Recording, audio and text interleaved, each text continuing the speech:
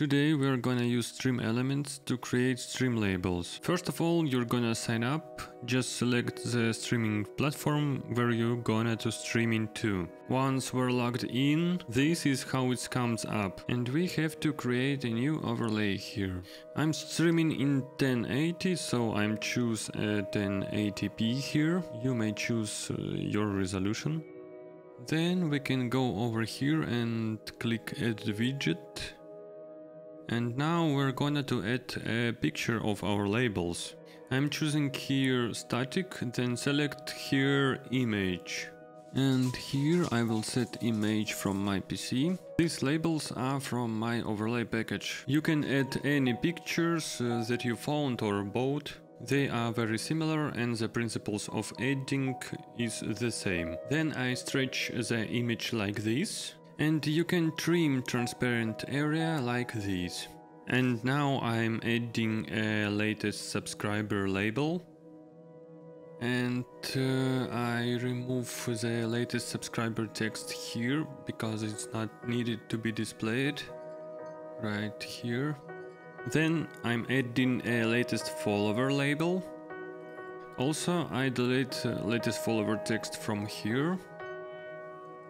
In the same way I add the latest tipper.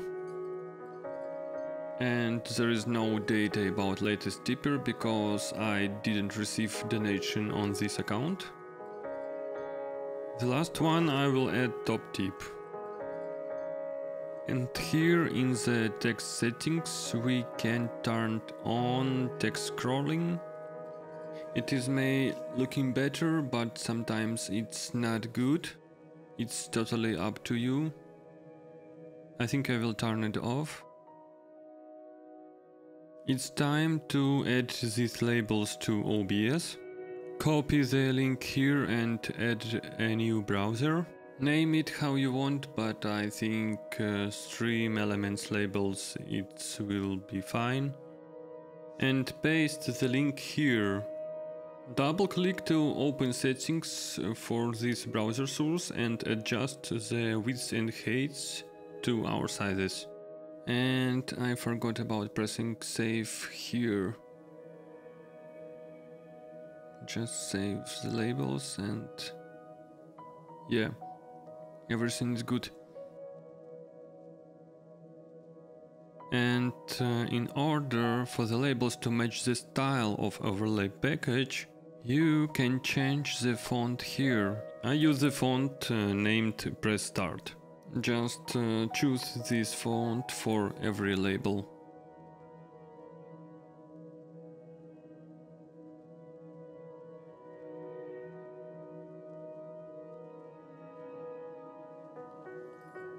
So now everything looks very good. And now we can do different things with these labels. For example, I may, by holding the Alt key, trim this area. And you can trim these labels how you want, it's totally up to you. For example, like this. You can even make a copy and do something like this, place here, make another copy and place here.